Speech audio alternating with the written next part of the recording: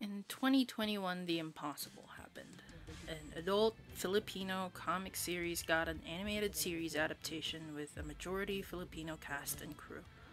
The story wasn't too far removed from reality. In fact, the story itself is based entirely in Metro Manila and is heavily inspired by lower Filipino mythologies. There was no romance, minimal humor, and it only got one celebrity actor casted in it.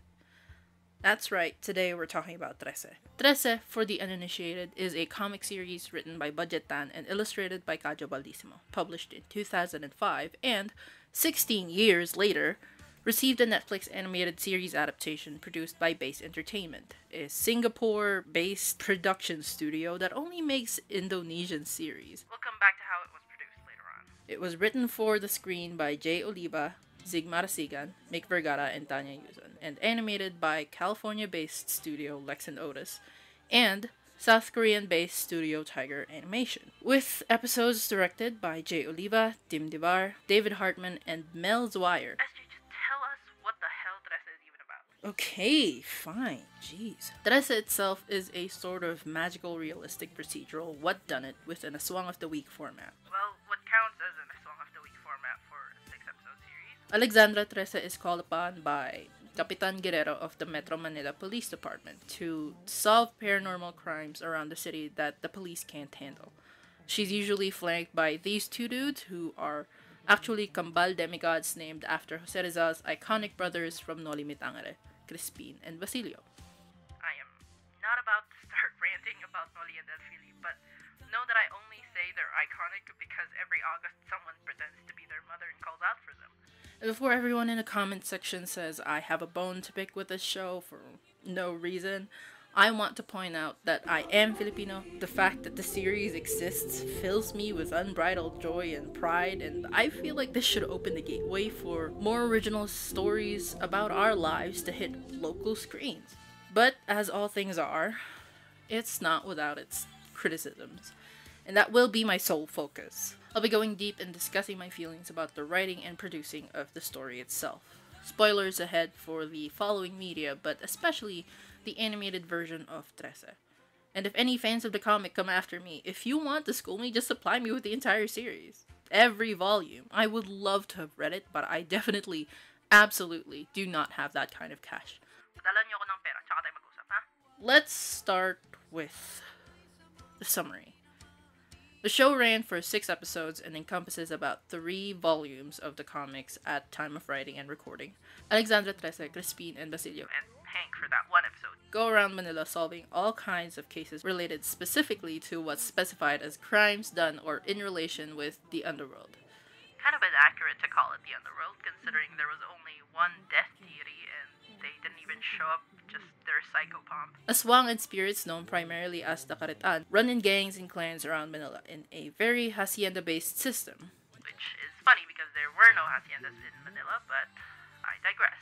And the entire Trese bloodline functions primarily as the Aswang Crimes Division with the right to mythic violence. So, just like regular Manila cops, I guess. Until you get to later on in the show, and they basically say that the Karitan held an uprising against the Trese line, specifically because of a prophecy where Alex, or Sinag, eventually leads the world to ruin.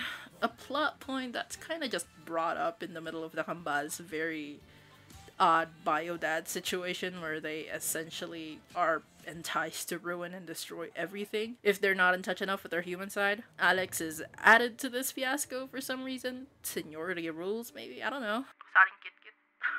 There's a politician who's actually a mangkukulam making deals with the Aswang to gain more political power. There's a unicorn, then there's this little dude who is literally on no one's side except Choknut. Understandable, no, though as someone lactose intolerant and hates nuts, I don't think I can share the enthusiasm.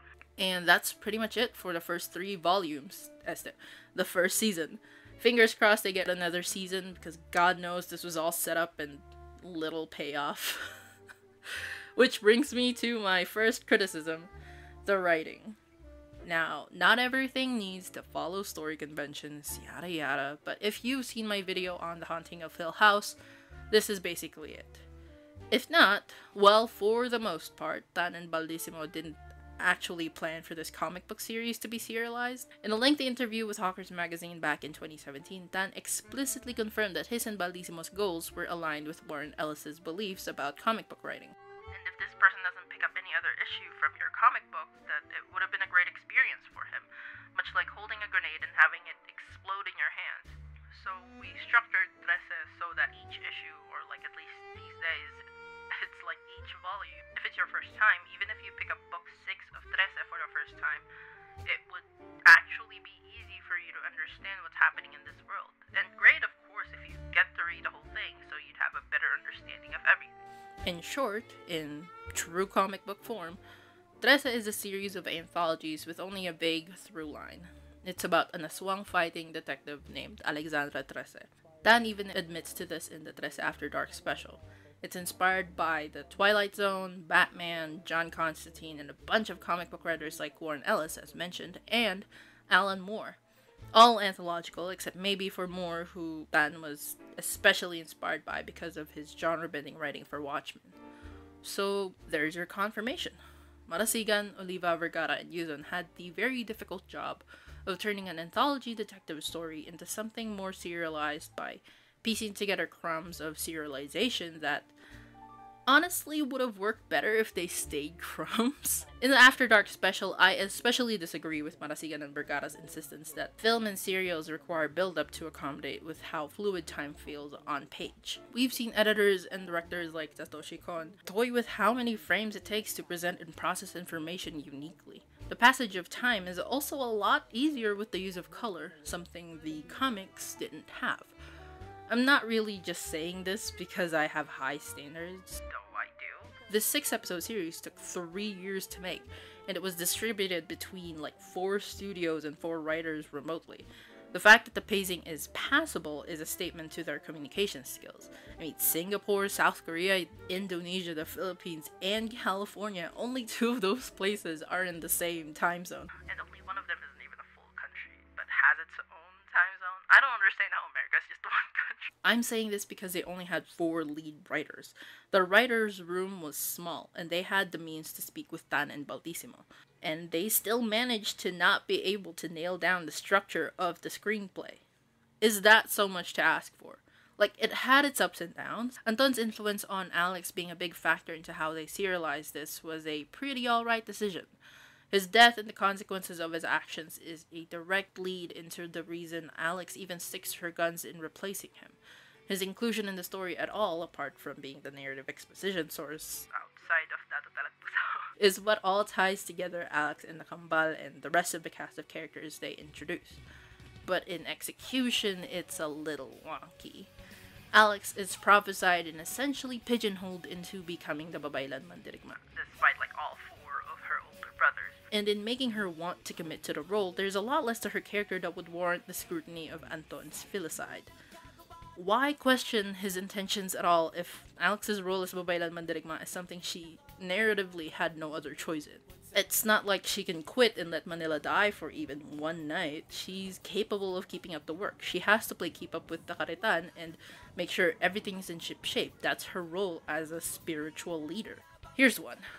One of Dan's inspiration for the series was Batman, and coincidentally, Telltale ran a Batman series with the same-ish conflict back in 2016. Bruce Wayne had a father who did the wrong thing back when he was alive, and Bruce, and the rest of Gotham, had to find out posthumously from the worst possible source, one of the biggest mob bosses in the city, while he was getting apprehended by the Batman himself.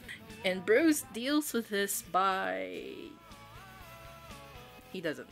Actually, the whole story goes out of its way to show everyone how incredibly out of his hands this fact is.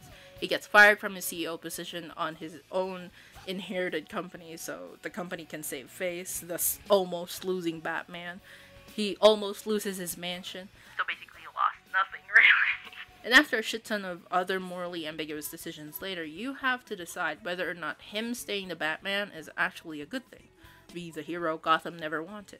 Or if he should just quit the job for the thing he was using vigilantism as a coping mechanism for anyway, keeping his family safe. In this case, Alfred. You can see where I'm going with this, right? Oh, here's another. In the Avatar The Last Airbender, Aang is chosen to be the Avatar, the one person who can bend all elements and coincidentally is the bridge between the spirit world and humanity. Monk Gyatso, one of the monks in charge of raising him, was of the belief that he should be able to experience a fulfilling childhood instead of being shoved into his role as Avatar at 6 years old. At 6 years old. When the news gets to him that he has to start training to be the Avatar, he runs away from the destiny he was born into and has no choice in. And he goes all 3 books trying to get over his hangups of becoming the Avatar. The violence included in winning the war against the Fire Nation, the toll it's taken on him after he's lost his people. He's motivated into the role due to a number of factors, a big one being his chosen family. So let's see these facts. Bruce Wayne became the Batman because he didn't want any other criminals making more orphans, because he wants to make it so people don't have to hurt other people for basic essentials. And putting his father under scrutiny becomes the antithesis of the catalyst of his vigilantism. The entire concept of Batman becomes suspect, and essentially makes you question if Batman is just a product of some rich guy refusing to pay for a grief counselor, or if he's necessary for Gotham. Aang was forced into a role he never wanted at a young age because he's destined to restore the balance between all 4 elements and nations. Despite losing everything in the process, it didn't dishearten him. He pushed forward and accepted the role as the responsibility it is, and as the one thing that will inevitably save everyone he loves. Alexandra Trese became the Babaylan Mandirigma because it's her family's duty to bridge the worlds between humans and spirits, and, in doing so, upholds the balance between both. Putting her father under scrutiny for killing her twin to uphold this legacy does nothing. Alex still chooses to be Babaylan Mandirigma without any prior motivation or conflict with the role. For some odd reason, she still uses family to motivate her away from something she wasn't even considering in the first place. Overall, between the flashbacks to the massacre that brought them the Kambal, Alex's hesitation to oblige them due to her moral compass, and the clashing sentiments among the council make the reveal about Sinag and Alex dry, and makes her sudden boost of power and whole thing about how Crispin and Basilio are family a little out of place in the whole season. You didn't even get hints of her liking them until maybe the end of the fight against Santa Maria and Nuno, and that's kinda pushing it. And the way they delivered the reveal would be funny if it weren't so tragically rushed. Talagbusaw straight up monologues for so long the sun sets in the scene. To be completely fair to them, this is a 6-episode series that was 3 entire volumes worth of exposition, some of which they used creative liberties on. And a shit ton of shonen anime have done this before. That doesn't make any of these shows free of criticisms, though, and honestly, considering the font of inspiration Tan took from, I'd be remiss in saying I'm not a little disappointed that Yusun didn't plan ahead by herself before Netflix picked this up for production. She's been waiting to turn this into a series since 2009. Which brings me to my next point, the production. Tanya Yusun picked up the comics back in 2009 and approached multiple local studios for a series adaptation. She was aiming for a live action, of course, and it was only until 2018 that Netflix picked it up because, according to Miss Yusun, they were looking for anime outside of Japan. Lex and Otis was brought in by Netflix to animate the show when Yusun couldn't find any animation studios locally. And that interests me. If Base Entertainment had Netflix's budget to produce Trese, were they forced to pick a studio with a Netflix deal already, or were local studios just not considered? Were the local studios they approached even interested in producing an animated series, or did they just approach the mainstream ones so that they could easily find people to cast and got turned down? Of the production list, none of the animation studios in charge of producing the show were in the Philippines. I know the art director himself is Filipino, as well as all of the writers involved, and it's certainly not out of pocket to assume that there were Filipino animators in Tiger Animation, despite the fact that the majority of the animation directors were South Korean. Not even ABS-CBN was digging for this information when the series came out, and there's certainly nothing in the credits that would suggest otherwise. It's just so odd to me that Base chose to, or let Lex and Otis outsource to a South Korean studio instead. Yusun would know that it's not like Philippine studios are incapable of doing the work they gave to Tiger Animation. Hollywood has done it tons of times before. Disney did it with almost all of its 2D animated films.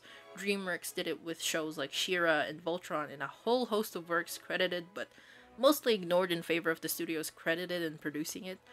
So, what's so different with Yusun and Netflix outsourcing here for Trese? Honestly, at this point, I don't think that's going to get an answer, but it's certainly worth looking into by people with better access to this information than me. I'd ask local indie studios myself, but I'm a video essayist, not a journalist. I just had to look at this at another angle because on the production side of Trese, they get a lot of flack for casting a celebrity for clout. Locally, I mean. Everyone and their mother has said what needs to be said about Soberano's voice acting for the Tagalog dub. Though for some reason they ignore the fact that in the English dub, Anton was voiced by some random white guy instead of a Filipino actor. I can't name the exact cause of this backlash against a celebrity actor whose casting is actually the fault of the studio producing the series, but for some reason, the vitriol is just not equal. I'm not saying the backlash from comic fans is like, I can excuse racism, but I draw the line at casting a mainstream celebrity actor instead of a seasoned voice actor to the role of what's not even an original dub to the role they're in. But I'm saying that if you're gonna be mad at anyone, be mad at the studio that chose Soberano to be the voice of Alex. Please. And speaking of backlash, the reception. I'm really sectioning these off like Wikipedia articles. The most well-known thing about Trese was its marketing. The ads, the sneaks, the fact that they got Up Dharma Down to hold off on releasing Paagi on Spotify for so long. Yes, I am still mad about that. But that's for the pre-release, and I'm actually gonna be bending my own rules here for a second. Because I swore I'd only do heavy fandom culture analyses every 2 videos, but I am Filipino, this is Filipino, and also this is my channel and what I say goes. There are 2 things I want to touch on with the reception to Trese the anime, and they all stem from the genuine desire to learn new things. After the series came out, there was a sudden onslaught of local and diasporic interest in all things Lower Philippine mythologies. And as any online scholar with only the budget for data plans and siphoning Wi-Fi from nearby cafes would know, the one open access source you can get of anything about Lower Philippine mythologies is through the Aswang Project. Now, if you're in the know, you've already shaken your head in disapproval. For the blessedly ignorant, let me give you the rundown. The Aswang Project is run by one Jordan Clark, a hobbyist from Canada who started this project in 2006. Currently, the site boasts the title of being a free resource for Philippine mythology. Now, I'm mentioning Clark and his project because in the aftermath of Trese, people began realizing that Jordan Clark was white. And the majority of the people in the diaspora, as well as thrown along and perpetually online locals, took offense to the fact that a white man from Canada has a genuine interest in our mythologies. I understand their concerns. As someone who was deep in academia about a year ago, there is the pressing concern that a majority of studies about our country come from white scholars with a very patronizing academic tone in their writing. It's genuinely frustrating. I'd understand the vitriol for Clark and the project too if it weren't for the fact that most, if not all, of his articles have a list of sources from Filipino scholars at the bottom. Some even link directly to the studies they come from. In fact, the website goes out of its way to tell you, the reader, to email them for their sources, should you need the entire studies they used. Now, this one's funny. This person goes out of their way to point out that Clark funded an entire English translation of Ferdinand Blumentreit's work. Now, I don't know if this person is aware that Ferdinand Blumentritt is a trusted historical source, or that he was best friends with Jose fucking Rizal, but if they got mad at Clark for providing scholars another source, then that's the hill they're dying on, I guess. We'll just completely ignore that Clark is not only a hobbyist, but is also doing this for his kid, who is half Filipino. We can applaud Rick Riordan for making Western mythologies accessible to neurodiverse children, but condemn Clark for wanting to give his kid something to relate to that he's actually genuinely interested in. Sure. Alright. And in the backlash with the project comes the very source of wanting to learn about Philippine mythologies itself, really. And this is where I tread directly into just my opinion on everything, because this is in response to not just the reception of the show, but of the story of Trese itself. I'm aware this is probably going to be my reading of it, but the way that the Karitan is framed feels disrespectful and exoticizing in its own right. Noir crime fiction and the general vibe it goes for was made in the midst of post-World War II disillusionment. That's why you get detectives who are almost always battling against a corrupt and unjust system. Why, at the end of the day, they remain dissatisfied with their successful cases. Something something monologue, something something alcohol problems, the usual post-war shit, racism included. And it's understandable that Tan and Baldissimo came up with the comic around 2004 and 2005. The Philippines was, as it always is, in a time of crisis. The Hacienda Luisita massacre, Macabagal Arroyo getting re-elected, countless calamities due to typhoons and flood that frequent the archipelago come summer. It's a wonder a lot of Philippine media isn't always in a state of disillusionment with its unjust systems. But there weren't real statements made about the state of things in real life on page. That I know of, at least. Unlike the show, which has an extensive episode dedicated to a paltry and barely passable commentary on the drug wars. No, in the comics, it was just the general noir crime fiction vibe of corrupt politicians, femme fatale TV celebrities, and out-of-touch people in positions of power. I guess that's because it's based on Batman and John Constantine. And it's in this genre setting that makes me highly uncomfortable with the use of lower Philippine mythologies in what's a very Western idea of law and order that Metro Manila has already adapted to. Never mind the fact that our mythologies were put in the horror genre. This is normal for us. For some reason, it's horrific to other countries. Whatever. It essentially exoticizes the cultures of old, of pre-colony, and even just cultures of indigenous peoples that still exist to this day, barely acknowledged by the general public, if it's not put under the fiction section of a bookstore or library. The words, actions, and customs far removed from their original context end up becoming criminal in the show and comics. It makes the action of a trickster into a crime for doing what's customary for a tikbalang who's been challenged. It's disrespecting a deity for trying to avenge the murder of his son, when they were just doing what's customary for a deity being worshipped and sacrificed to. It's equating aswang incidents, usually negative consequences to bad societal conduct, with organ and human trafficking.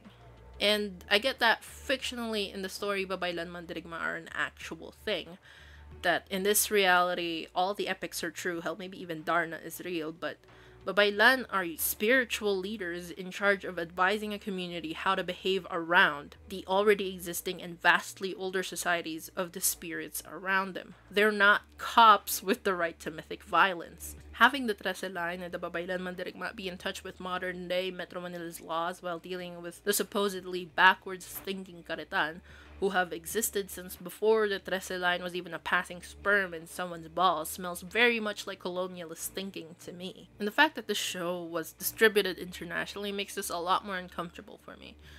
Because our ways of living and the cultures of indigenous peoples and customs of pre-colonial Philippine tribes become a spectacle on a global scale, and it's misconstrued for the sake of fictional fun. It's a good thing I already brought him up, because the same thing happened with Rick Riordan, fictionalizing and mythologizing what's an actual, real, still existing form of worship and culture. And it's not that the production appropriated and exoticized indigenous cultures on purpose. There is such a thing as a correct way of portraying indigenous cultures for the sake of fiction. And it's usually through consulting with and compensating them for the work of educating you and giving them due credit for their work. I'd like to pull back to what I said in the beginning and just... I really would have appreciated this show if it had been released locally first. Hell, if the intended audience had been the people Tan and Baldissimo had made the comic for. If the series had been released for locals before sending it careening into the global stage, it would still feel a little exoticizing, but at the very least, it's just your regular, degular Imperial Manila with its majority Catholic standard of mystifying indigenous peoples, cultures, and beliefs. Because making it specifically for an international audience just makes it feel like all the little homages to Filipino culture, just call it Manila culture, were put there just for foreigners to gawk at. I mean, Oliva even admits that after hearing about how the MRT breaks down sometimes, he thought it would be a neat way to open the show. Our lives and the lives of our indigenous peoples shouldn't have to be consumable and commodifiable in order to be written about or to even be relevant. We don't have to have an anime about our lives and mythologies made by other people for foreigners to relate to us. Hell, we don't even need foreigners to relate to us. We want to tell our stories to be seen, to be related to by people like us. By our people. And that starts with making these stories ourselves. With writing stories that would help our people. Final thoughts. Trese is an alright story. It's a fictional interpretation of Metro Manila where there are actually still Encanto and Aswang. It's a story about family and family history, about crime, about Manila, and it's a pretty entertaining romp if you just want to read or watch something for a while. But nothing is without its criticisms, some of which I didn't even get to say, like the very evident colorism in the show, the caricaturistic designs they gave the villains, the casual objectifying shots of women, the complete lack of involvement with victims' loved ones you usually see in noir fiction, and, since we're talking about noir fiction, the oddly abundant amount of police propaganda. Like, come on guys, the BNP and AFP doesn't pay you to put this in there, right? But overall, the animated series is completely unremarkable. I'm assuming Netflix gave them the whole you can have X amount of runtime deal like they did with Mike Flanagan and Hill House's 10 fucking hours. Why would you give an anime a 6-episode run? Like, have you ever seen an anime? A single run is usually around 10 to 12 episodes. But, I digress. The more I speak of it, the higher the chances of me getting assassinated by Netflix. For legal reasons, this is a joke. Maybe in the next season they'll get more than 6 episodes. They'll have a better time pacing the case files into a coherent narrative, and they'll actually get a Filipino studio to animate the Filipino anime. Wishful thinking. Thank you so much for getting this far. Special thanks again to Gab for helping me narrow down some details and for answering my endless amount of questions. Shout out to Jeanette for being a real one, and if you like this, tell me how much. In fact, tell me your favorite parts of the show. Like the video if you want, subscribe for more, and if you ever want to support me further than the engagement on the video, you can follow me everywhere through the card down below and through my Patreon and Ko-fi. Stay safe. Ingat tayong lahat. Bye!